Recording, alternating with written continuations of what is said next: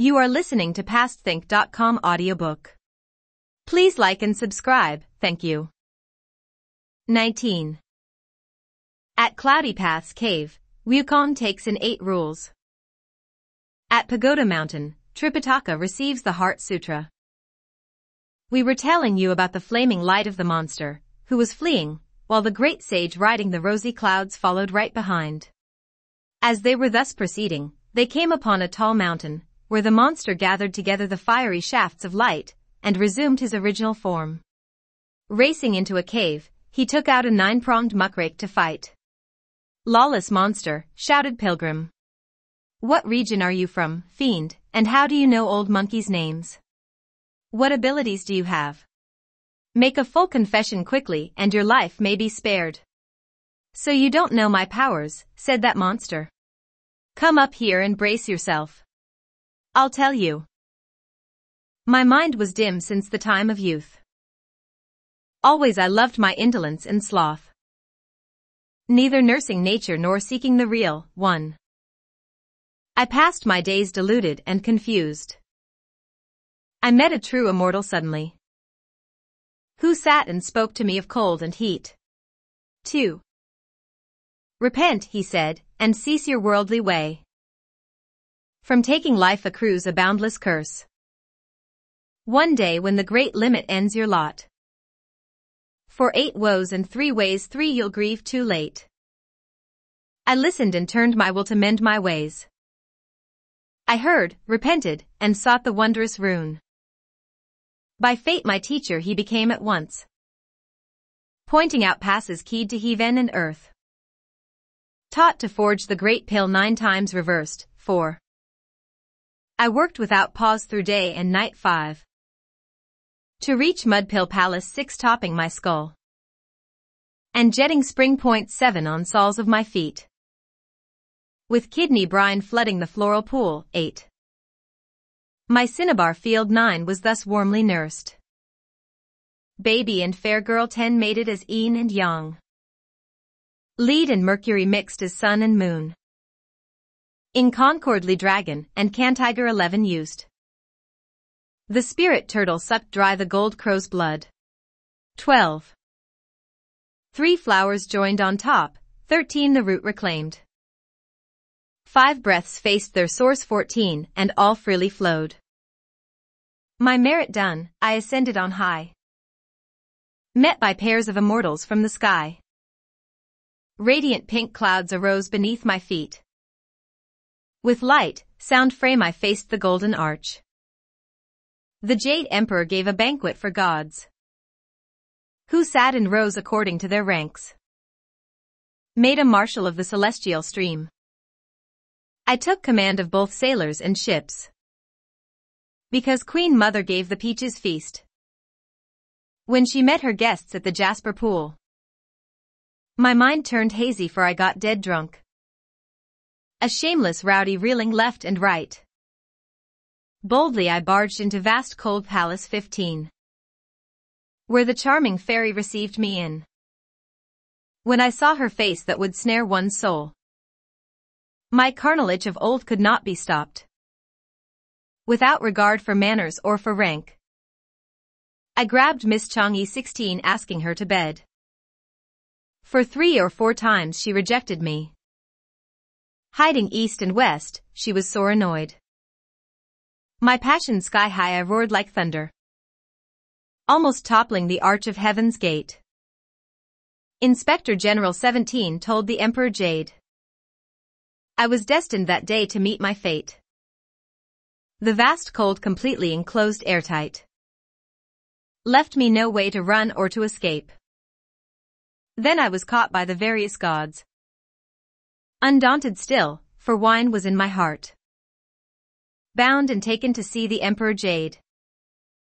By law I should have been condemned to death. It was Venus the Gold Star, Mr. Lee, who left the ranks and knelt to beg for me. My punishment changed to 2,000 blows. My flesh was torn, my bones did almost crack. Alive, I was banished from heaven's gate, to make my home beneath the fulling mount. An errant womb's my sinful destination. Stiff bristle hogs my worldly appellation. When Pilgrim heard this, he said, "So you are actually the water god of the heavenly reeds, who came to earth. Small wonder you knew old monkey's name." "Curses," cried the monster. "You heaven-defying ban horseplague. When you caused such turmoil that year in heaven, you had no idea how many of us had to suffer because of you. And here you are again to make life miserable for others. Don't give me any lip. Have a taste of my rake." Pilgrim, of course, was unwilling to be tolerant. Lifting high his rod, he struck at the monster's head. The two of them thus began a battle in the middle of the mountain, in the middle of the night. What a fight! Pilgrim's gold pupils blazed like lightning. The monster's round eyes flashed like silver blooms. This one spat out colored fog. That one spouted crimson mist. The spouted crimson mist lit up the dark. The colored fog spat out made bright the night. The golden hooped rod. The nine-pronged muckrake. Two true heroes most worthy of acclaim. One was the great sage descended to earth. One was a marshal who came from heaven. That one, for indecorum, became a monster. This one, to flee his ordeal, bowed to a monk. The rake lunged like a dragon wielding his claws. The rod came like a phoenix darting through flowers.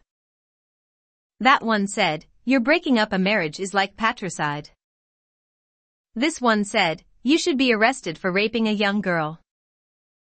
Such idle words. Such wild clamor. Back and forth the rod blocked the rake. They fought till dawn was about to break, when the monster's two arms felt sore and numb. From the time of the second watch, the two of them fought until it was growing light in the east. That monster could hold out no longer, and fled in defeat.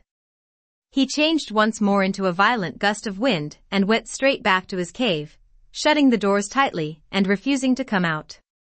Outside the cave, Pilgrim saw a large stone tablet, which had on it the inscription, "Cloudy Path's Cave." By now, it was completely light. Realizing that the monster was not going to come out, Pilgrim thought to himself, "I fear that Master may be anxiously waiting for me. I may as well go back and see him before returning here to catch the monster." Mounting the clouds, he soon arrived at Old Gao village. We shall now tell you about Tripitaka, who chatted about past and present with the other elders, and did not sleep all night.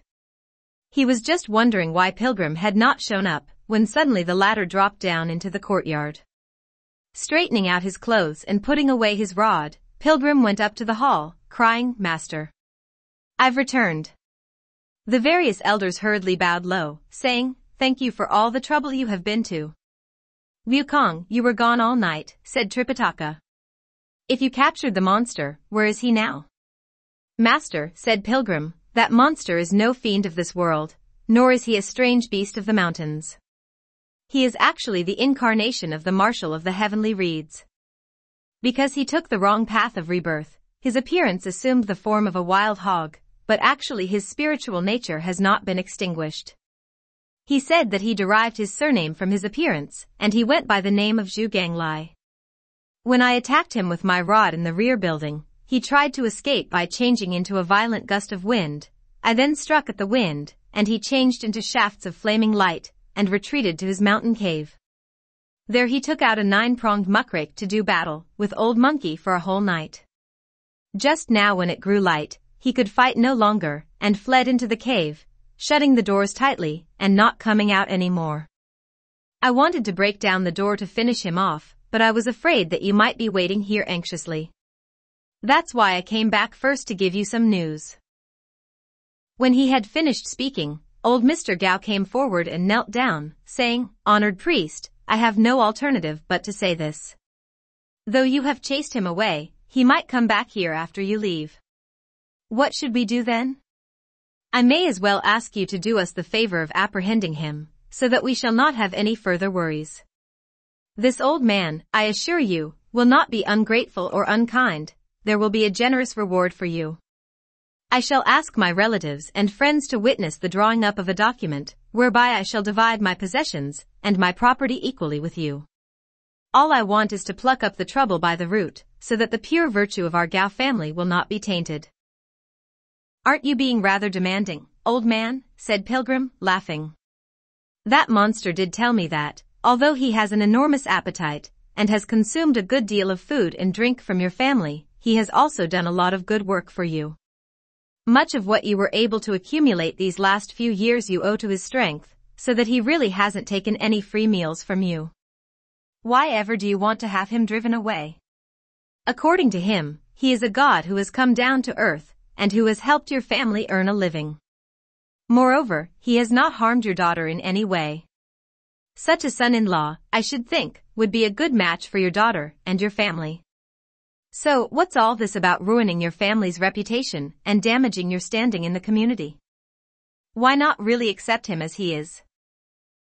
Honored priest, said old Mr. Gao, though this matter may not offend public morals, it does leave us with a bad name. Like it or not, people will say, the Gao family has taken in a monster as a son-in-law. How can one stand remarks of that kind? Wu Cheng'en, said Tripitaka, if you have worked for him all this while, you might as well see him through to a satisfactory conclusion.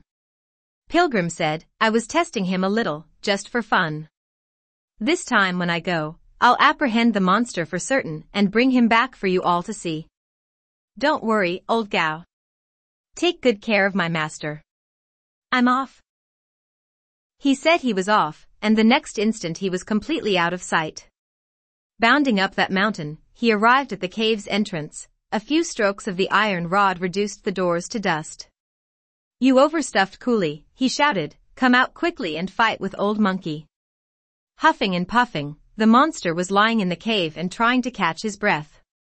When he heard his doors being struck down and heard himself called an overstuffed coolie, he could not control his wrath.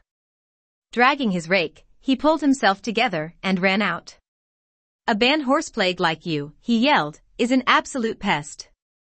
What have I done to you that you have to break my doors to pieces? Go and take a look at the law. A man who breaks someone's door and enters without permission may be guilty of trespassing, a crime punishable by death. Idiot, said Pilgrim, laughing.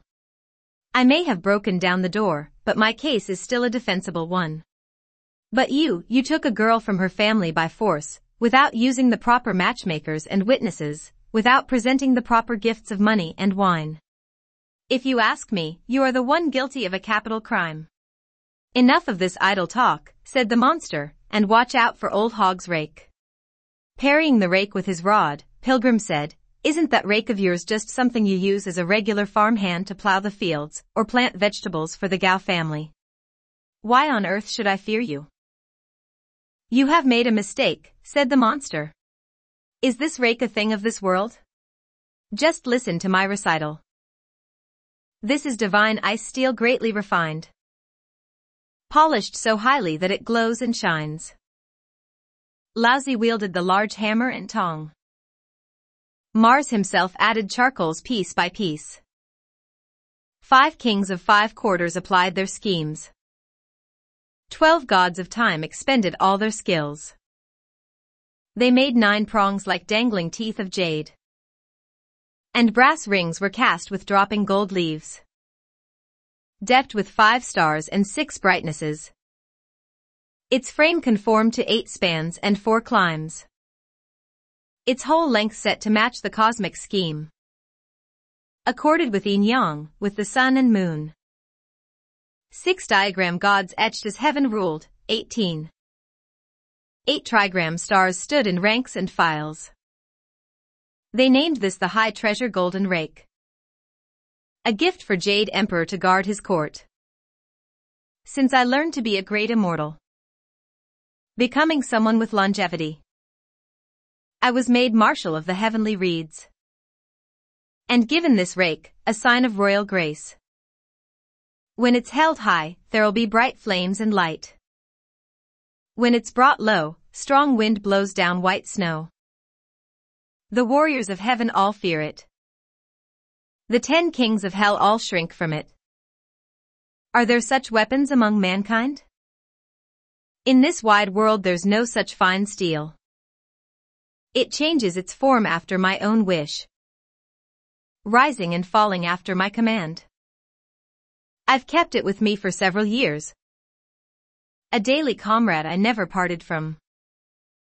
I've stayed with it right through the day's 3 meals, nor left it when I went to sleep at night.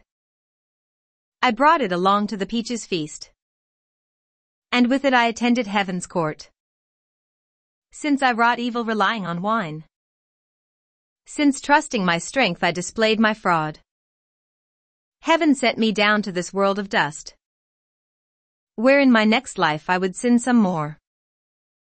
With wicked mind I ate men in my cave, pleased to be married at the Gao village. This rake can overturn sea dragons and turtles' lairs, and rake up mountain dens of tigers and wolves. All other weapons there's no need to name, only my rake is of most fitting fame. To win in battle? Why, it's no hard thing. And making merit? It need not be said. You may have a bronze head, an iron brain, and a full steel frame. I'll rake till your soul melts and your spirit leaks. When Pilgrim heard these words, he put away his iron rod and said, "Don't brag too much, idiot. Old Monkey will stretch out his head right here, and you can give him a blow. See if his soul melts and his spirit leaks." The monster did indeed raise his rake high and bring it down with all his might. With a loud bang, the rake made sparks as it bounced back up. But the blow did not make so much as a scratch on Pilgrim's head. The monster was so astounded that his hands turned numb and his feet grew weak. He mumbled, "What a head! What a head! You didn't know about this, did you?" said Pilgrim. "When I caused such turmoil in heaven by stealing the magic pills, the immortal peaches, and the imperial wine, I was captured by the little sage Erlang and taken to the Pole Star Palace. The various celestial beings chopped me with an axe, pounded me with a bludgeon, cut me with a scimitar, jabbed me with a sword, burned me with fire, and struck me with thunder. All this could not hurt me one whit. Then I was taken by Lousy and placed in his 8-trigram brazier, in which I was refined by divine fire, until I had fiery eyes and diamond pupils, a bronze head and iron arms. If you don't believe me, give me some more blows and see whether it hurts me at all."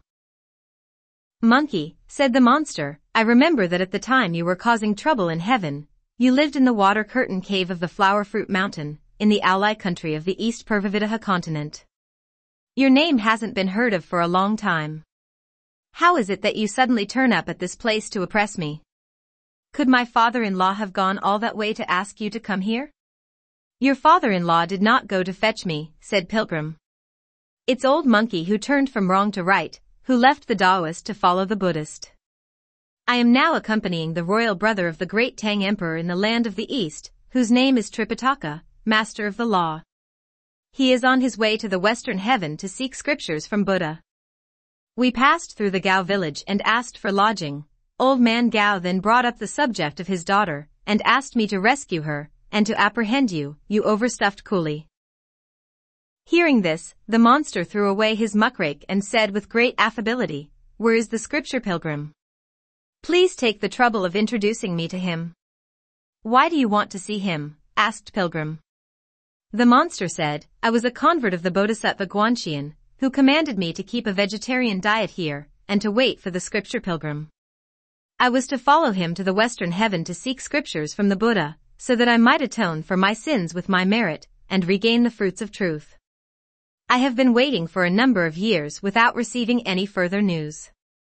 Since you have been made his disciple, why didn't you mention the search for scriptures in the first place? Why did you have to unleash your violence and attack me right at my own door?" "Don't try to soften me with deception," said Pilgrim, "thinking that you can escape that way. If you are truly sincere about accompanying the Tang monk, you must face heaven and swear that you are telling the truth. Then I'll take you to see my master." At once the monster knelt down and kowtowed as rapidly as if he were pounding rice with his head. "Amitba," he cried, "Namo Buddha. If I am not speaking the truth in all sincerity, let me be punished as one who has offended heaven, let me be hewn to pieces." Hearing him swear such an oath, Pilgrim said, "All right. You light a fire and burn up this place of yours, then I'll take you with me." The monster accordingly dragged in bunches of rushweed and thorns and lighted the fire. The Cloudy Path's cave soon looked like a derelict potter's kiln. "I have no other attachment," he said to Pilgrim. "You can take me away." "Give me your muckrake and let me hold it," said Pilgrim, and our monster at once handed it over. Yanking out a piece of hair, Pilgrim blew onto it and cried, "Change." It changed into a 3-ply hemp rope with which he prepared to tie up the monster's hands. Putting his arms behind his back, the monster did nothing to stop himself from being bound. Then Pilgrim took hold of his ear and dragged him along, crying, "Hurry! Hurry!" "Gently, please," pleaded the monster. "You are holding me so roughly, and my ear is hurting." "I can't be any gentler," said Pilgrim, "for I can't worry about you now. As the saying goes, the nicer the pig, the nastier the grip. After you have seen my master and proved your worth, I'll let you go." Rising up to a distance halfway between cloud and fog, they headed straight for the Gao family village. We have a poem as a testimony. 19. Strong is metal's nature to vanquish wood. Mind monkey has the wood dragon subdued. With metal and wood both obedient as one. All their love and virtue will grow and show. One guest and one host 20 there's nothing between. 3 matings, 3 unions, there's great mystery. 21. Nature and feelings gladly fused as last and first. 22. Both will surely be enlightened in the West. In a moment they had arrived at the village. Grasping the rake and pulling at the monster's ear, Pilgrim said, "Look at the one sitting in a most dignified manner up there in the main hall, that's my master." When old Mr. Gao and his relatives suddenly saw Pilgrim dragging by the ear a monster, who had his hands bound behind his back, they all gladly left their seats to meet them in the courtyard. The old man cried, "Honored priest! There's that son-in-law of mine." Our monster went forward and fell on his knees, kowtowing to Tripitaka, and saying, "Master, your disciple apologizes for not coming to meet you. If I had known earlier that my master was staying in my father-in-law's house, I would have come at once to pay my respects, and none of these troubles would have befallen me." "Wukong," said Tripitaka, "how did you manage to get him here to see me?" Only then did Pilgrim release his hold. Using the handle of the rake to give the monster a whack, he shouted, "Idiot! Say something." The monster gave a full account of how the Bodhisattva had converted him. Greatly pleased, Tripitaka said at once, "Mr. Gao, may I borrow your incense table?" Old Mr. Gao took it out immediately, and Tripitaka lighted the incense after purifying his hands. He bowed toward the south, saying, "I thank the Bodhisattva for her holy grace." The other elders all joined in the worship by adding incense, after which Tripitaka resumed his seat in the main hall, and asked Wukong to untie the monster. Pilgrim shook his body to retrieve his hair, and the rope fell off by itself. Once more the monster bowed to Tripitaka, declaring his intention to follow him to the west, and then bowed also to Pilgrim, addressing him as elder brother because he was the senior disciple. "Since you have entered my fold and have decided to become my disciple," said Tripitaka, "let me give you a religious name so that I may address you properly." "Master," said the monster, "the Bodhisattva already laid hands on my head and gave me the commandments and a religious name, which is Ju Wuning, awake to power." "Good. Good," said Tripitaka, laughing. "Your elder brother is named Wukong, and you are called Wuning. Your names are well in accord with the emphasis of our denomination." "Master," said Wuning, "since I received the commandments from the Bodhisattva, I was completely cut off from the 5 forbidden viands and the 3 undesirable foods. I maintained a strict vegetarian diet in my father-in-law's house, never touching any forbidden food. Now that I have met my master today, let me be released from my vegetarian vow." "No, no," said Tripitaka. "Since you have not eaten the 5 forbidden viands and the 3 undesirable foods, let me give you another name. Let me call you 8 Rules." 23 Delighted, Idiot said, "I shall obey my master." For this reason, he was also called Ju 8 Rules. When old Mr. Gao saw the happy ending of this whole affair, he was more delighted than ever. He ordered his houseboys immediately to prepare a feast to thank the Tang monk. 8 Rules went forward and tugged at him, saying, "Papa, please ask my humble wife to come out and greet the granddads and uncles." "How about it?" "Worthy brother," said Pilgrim, laughing.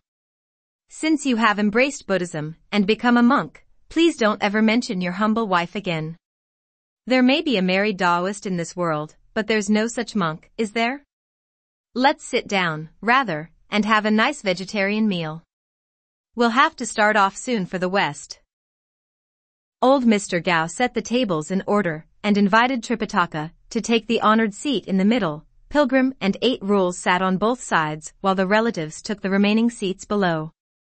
Mr. Gao opened a bottle of dietary wine and filled a glass. He sprinkled a little of the wine on the ground to thank heaven and earth before presenting the glass to Tripitaka.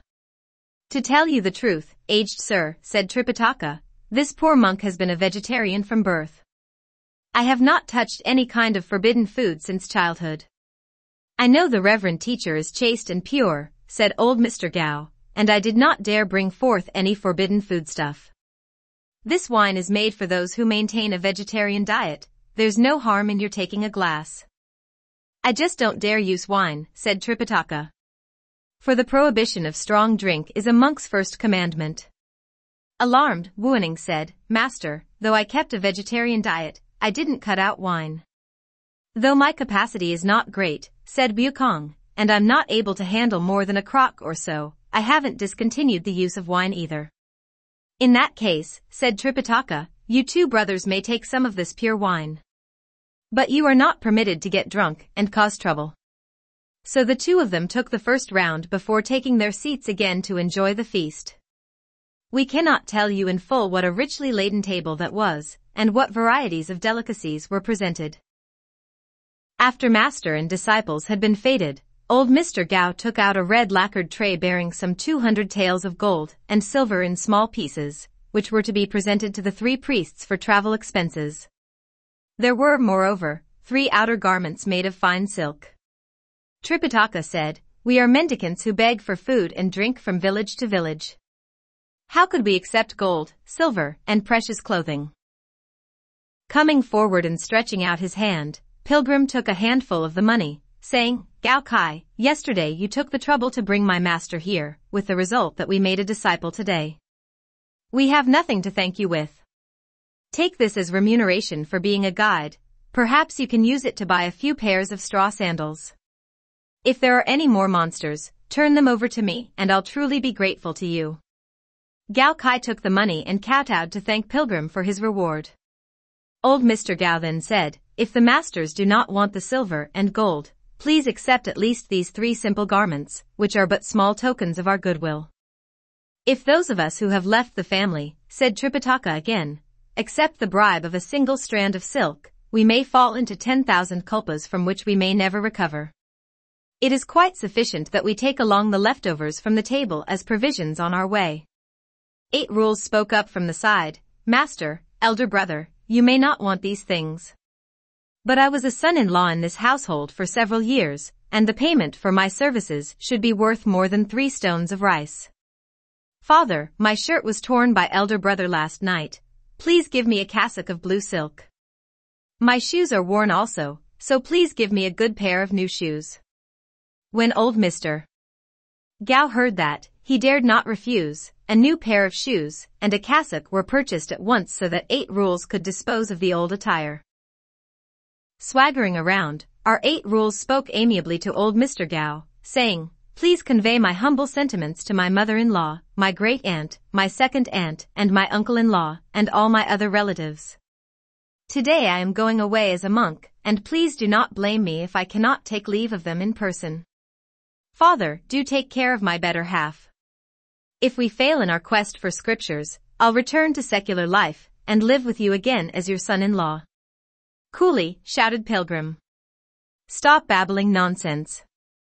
"It's not nonsense," said 8 Rules. "Sometimes I fear that things may go wrong, and then I could end up unable either to be a monk or to take a wife, losing out on both counts. Less of this idle conversation," said Tripitaka. We must hurry up and leave. They packed their luggage, and 8 Rules was told to carry the load with a pole. Tripitaka rode on the white horse, while Pilgrim led the way with the iron rod across his shoulders. The 3 of them took leave of old Mr. Gao and his relatives and headed toward the west. We have a poem as testimony. The earth's mist-shrouded, the trees appear tall. The Buddha son of Tang court ever toils.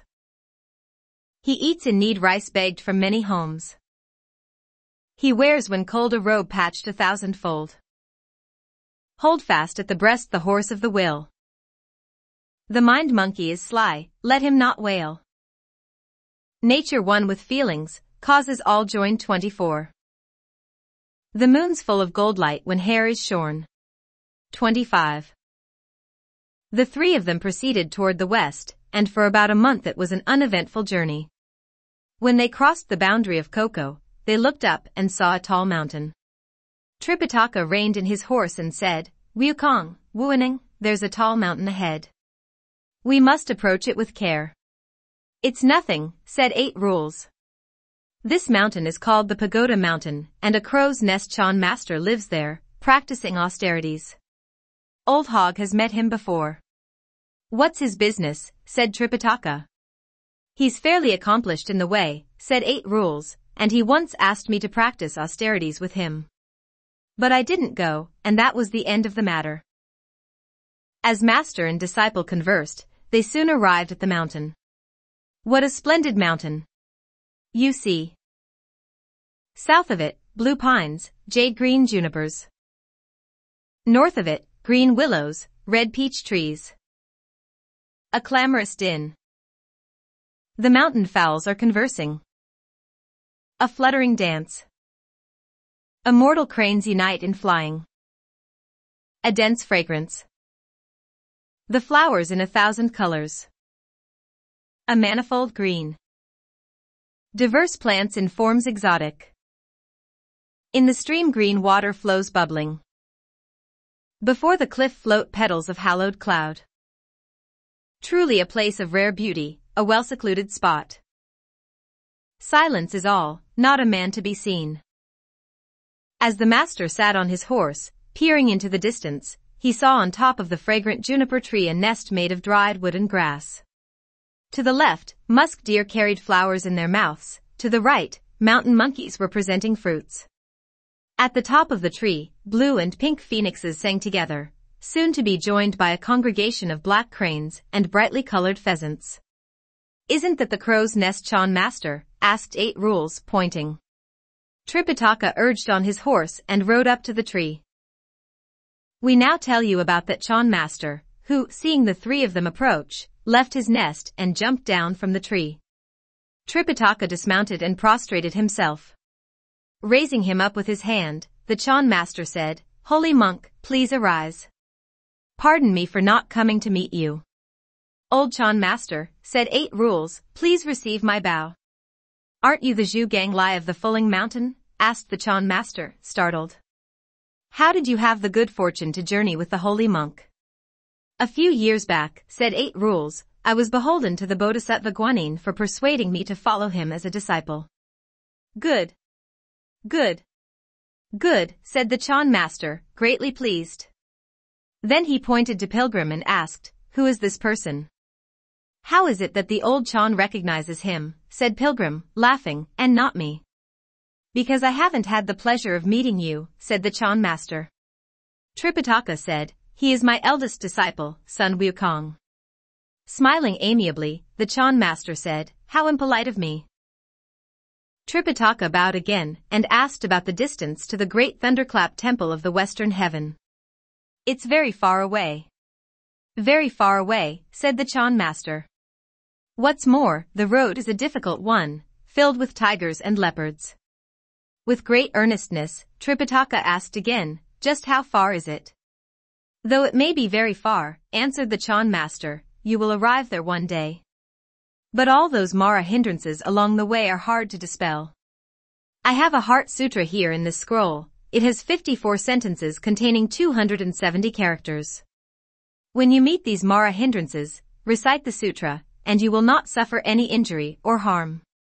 Tripitaka prostrated himself on the ground and begged to receive it, whereupon the Chan master imparted the sutra by reciting it orally. The sutra said, Heart Sutra of the Great Perfection of Wisdom. When the Bodhisattva Guanzizi 26 was moving in the deep course of the perfection of wisdom, she saw that the 5 heaps 27 were but emptiness, and she transcended all sufferings. Sariputra, form is no different from emptiness no different from form is emptiness, and emptiness is form. Of sensations, perceptions, volition, and consciousness, the same is also true. Sariputra, it is thus that all dharmas are but empty appearances, neither produced nor destroyed, neither defiled nor pure, neither increasing nor decreasing. This is why in emptiness there are no forms and no sensations, perceptions, volition, or consciousness, no eye, ear, nose, tongue, body, or mind, no form, sound, smell, taste, touch, or object of mind.